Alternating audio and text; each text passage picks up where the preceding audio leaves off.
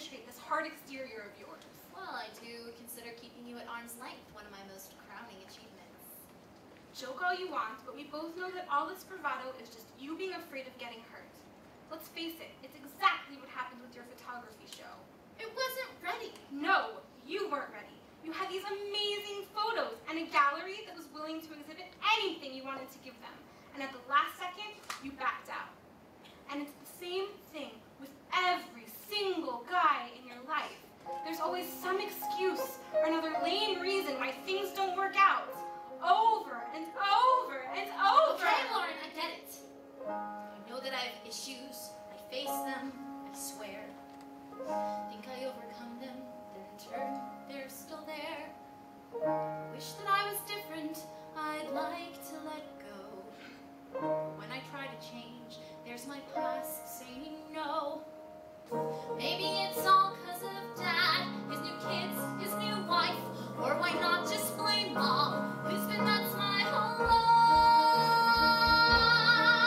When you felt so alone since the moment of birth, and you struggled to find your own true sense of worth, when it seems there is no one across this whole earth to depend upon, you carry on, just like you always do, 'cause it's safer to rely on you. How it's safer to rely on you. I'm here for you, Case. You just have to let me in. It's not just you. I've seen a million movies all selling true love. Fantasies I'm not sure that I'm worthy of. Caution to the wind, my heart's been on display. Still the end result is it's not gone my way. So when I date some new guy who's a deadbeat or jerk, I guess I'm not so crushed when it all doesn't work. When you're once unafraid, wore your heart on your sleeve, and the ones that you love chose to just turn and leave. Every day it gets harder to somehow believe you will survive. Just to keep up your guard, 'cause it's safer to hold every card. It's safer to hold every card. I feel out of control, I feel safe on the ground. I go building up walls, yet I wish to be found. A true contradiction to which I am bound. As I keep on spinning around and I forget the people who've worked it all out. And I wonder why I'm still a bundle of doubt.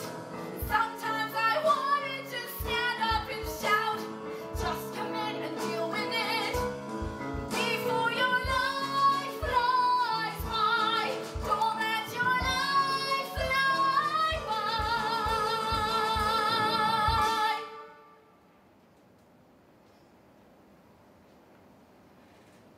But is it safer? Maybe it's safer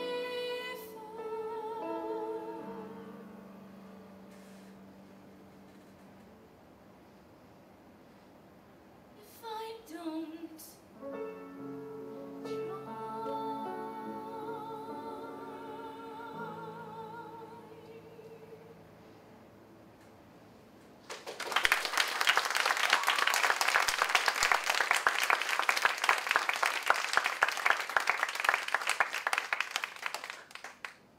It might be safer, but it's certainly not better.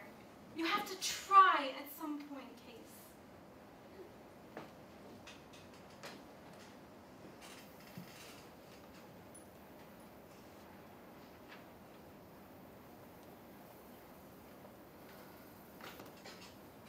Hey, you're back. Not for long. I think I'm just going to head out. The food hasn't even come yet. Yeah, I know, friend, but it's getting kind of late, friend, and... Okay, so clearly you're a little mad at me right now. No! I'm not mad at you, friend. Friend, friends don't get mad at friends, friend. I'm just in the process of adjusting to this newly formed friendship.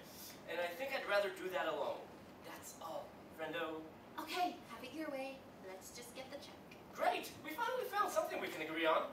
If we could only find the freaking waitress. Good evening, ladies and gentlemen. Please sit, sit, sit. Now, as some of the regulars here already know, I do a little writing and performance on the side. Very little. That's why I've been stuck in this rat hole for way too long. Just kidding. There are no rats in here. They're all in the bolognese. Anyhow, if you could all please indulge me a few moments of your time, I would like to share with you my latest musical extravaganza. Aryeh, hit the lights. This goes out to all the lovers in the room, and future ones as well. I'm looking at you, table 4. Oh my God. Sweet Jesus. I've spent my career as a waitress, and my job, while it never gets old. I see romances bloom while the fairs meet their doom.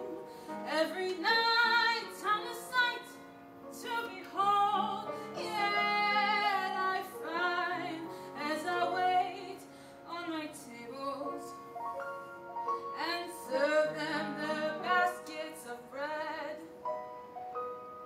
I can't help but think as they pick out a drink of what I would order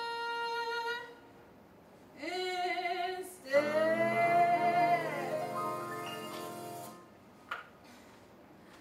I'd order love, delicious, well seasoned and rare. I'd order love, a big enough portion to share. Bring me on the heartache, a small pot of gold, the flavor of longing that I long to know. I don't need a menu, just someone who can warm my heart. 'Cause I'd order love, there's no better dish to start. I'd order love that's spicy and steamy and hot.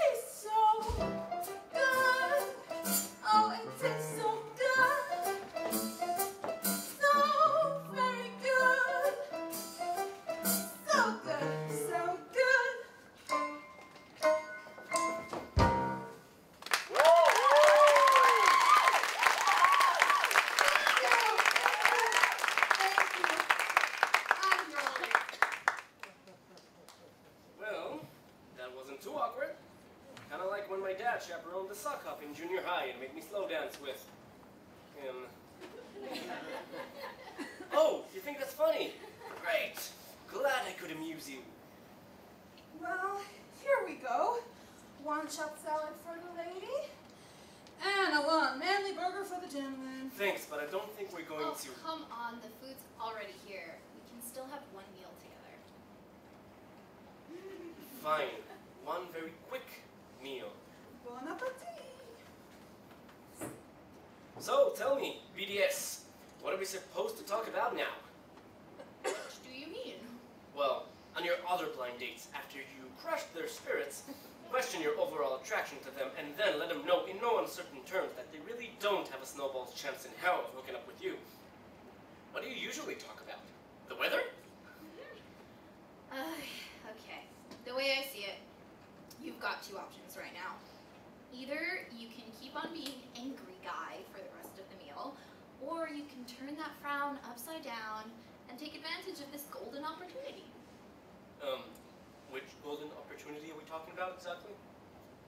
Look, I apologize if my blunt honesty and obvious lack of tact upset you, Aaron, but the truth is, I know many single, eligible, attractive young women, which means if you play your cards right, I could be your very own Match.com.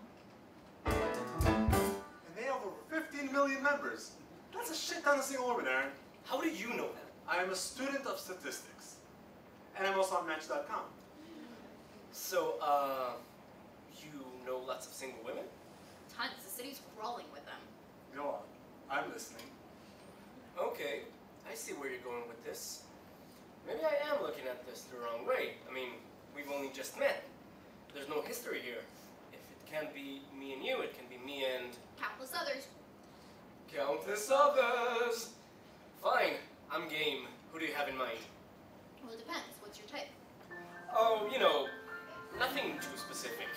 Just, I don't know. Maybe 5'4" with cream complexion. Hazel eyes you get lost in for days. Chestnut hair halfway down the back. Slender figure with breasts that amaze. Just the slightest hint of a dimple. Bounty lips with a lily white smile. Tiny birthmark below the right shoulder. And a manic depressive demanding emasculating ball busting beast from hell. Didn't I tell you to keep Allison out of this? Right. Sorry, moment of weakness. Won't happen again. You know what? I trust you. I'm not picky. Okay, well, do you want a good girl who you can bring home to mom and dad, or someone a little more challenging and rebellious, but who's definitely way more fun in the sack? I think Dad would probably go for either at this point. What about mom? Kinda hard to say. Why? Will you always be her adorable widow boy, and no girl will ever be good enough for her baby? No, it's not that. It's just that... She wants to keep you all for herself? What is she, one of those overbearing Jewish mothers who just can't stand? My mom's dead, Casey. She passed away when I was in 10th grade, and before that, she was so driven and career-obsessed, I hardly ever saw her. I feel like a total jerk. No, don't. It's fine. I'm sorry, I guess I just assumed... That I come from this drama-free, perfect family. I've been picking up on that. So, how did she... I mean, do you mind talking about it? Well, it's not really first date material. Well, and since we're no longer on a first date, I guess it's ripe for discussion.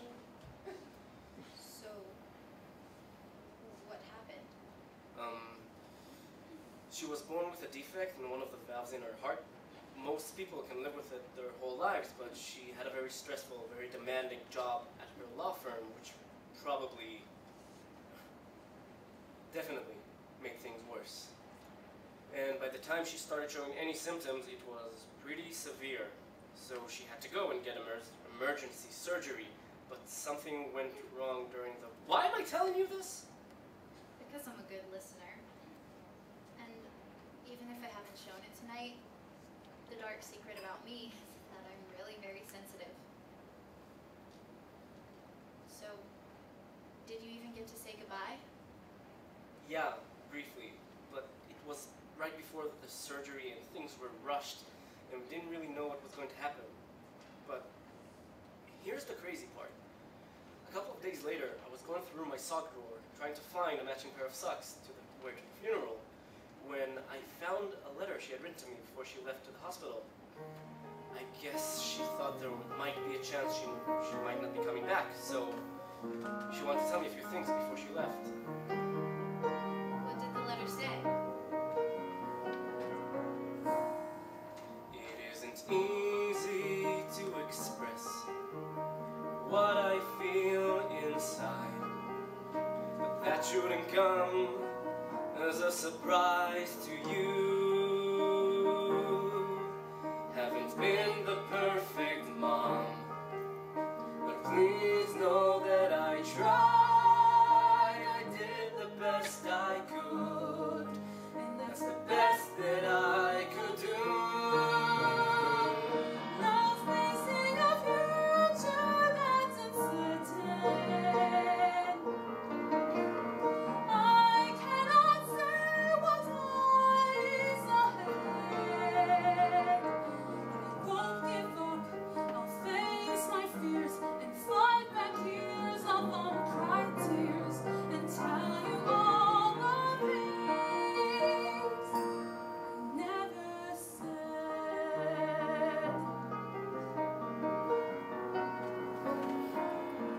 All of the hours spent at work, consumed with my career. I wouldn't blame you if you thought I didn't care. Graduations that I missed, all the games I didn't cheer. I never told you then, but how I wanted to be there. As thoughts of the past run through my memory,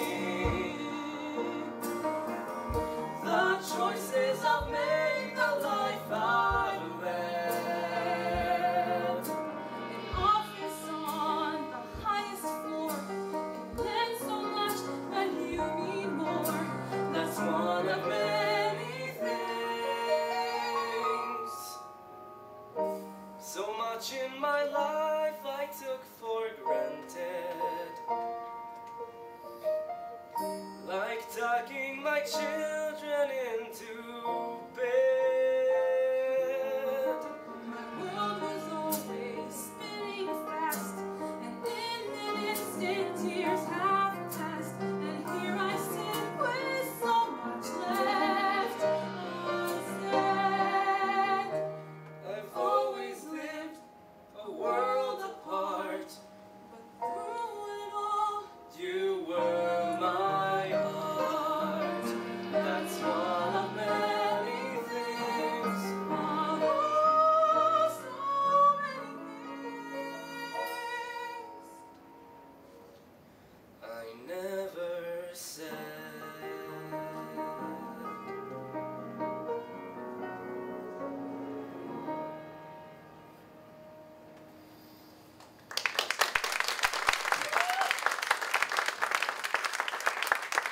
I don't make the same mistakes my mom did, Casey. I won't make the same mistakes she did. What about this whole getup and all your hard work? It seems like you're doing the exact same thing.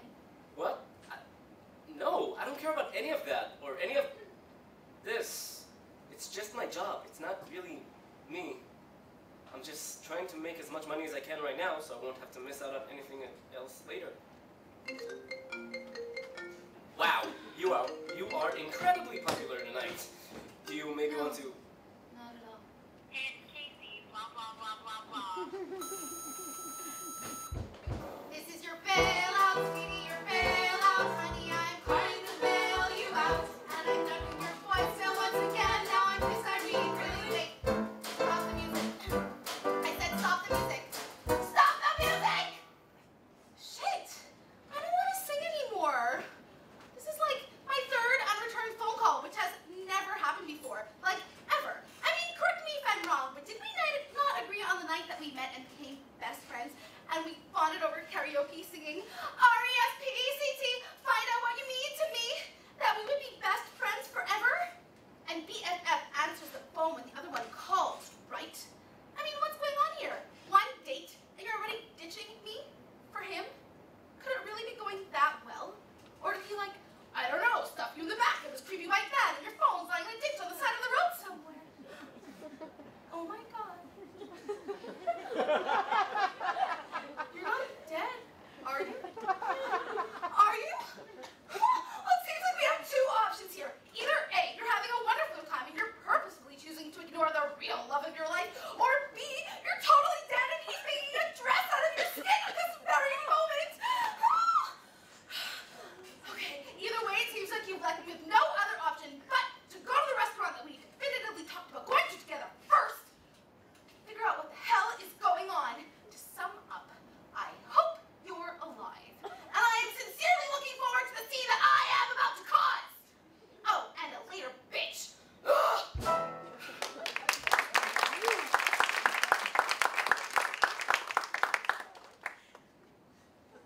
Do you mind not staring at me with your mouth hung open like that? You're making me feel like some sort of freak. I'm sorry. I'm just surprised, that's all.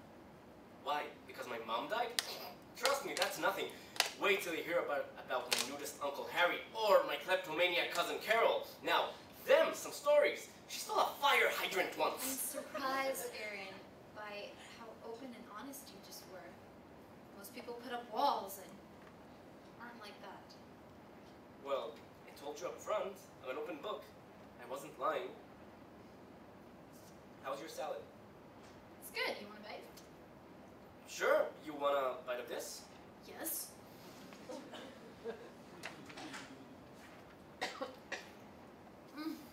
That's delicious. Man, that's good. Do you maybe want to do a little swapsies? I'm game if you are. Game on.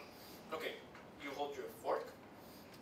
And I'm just gonna steal this pickles beer right here. Because that's how I do. Wait a second. Am I going crazy? Because I think I might actually be starting to dig this guy. And don't say it's because he played the dead mom card, because that is not it. I think that, and believe me, I am starting to puke in my mouth as I say this, but maybe he has a good heart? Still, despite his obvious lack of bad boy standing, there's a definite charm and strangely attractive quality about him. Could it be that maybe I'm just a tiny little bit, in a roundabout sort of way, into him?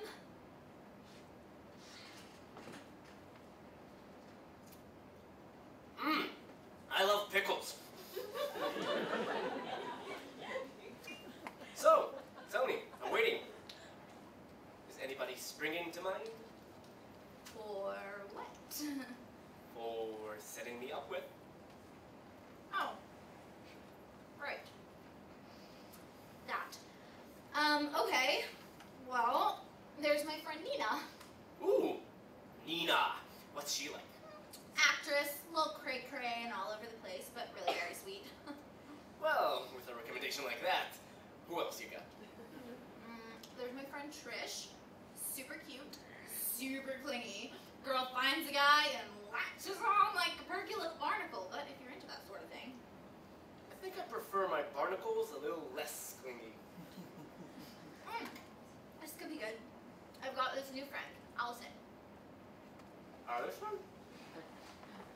Yeah, she just got out of her relationship, but she's ready to start dating again, I think. What's her last name? What is her last name? Allison. Addison. I know Allison Weaver. Oh, thank God. Why, do you know her? No, I was just thinking you were going to say someone else. Who? Allison. Aaron, I'm begging you. Think very carefully before you do this. Zuckerman. Who's Allison Zuckerman? Yeah, Aaron. Who's Allison Zuckerman? Oh,